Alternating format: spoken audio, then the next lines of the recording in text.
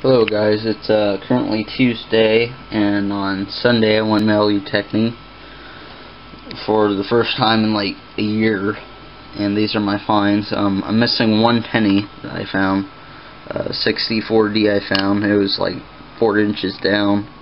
This was right on top. 2006D. A lace loop for old boot or something, or a new boot. My first keychain from Utah,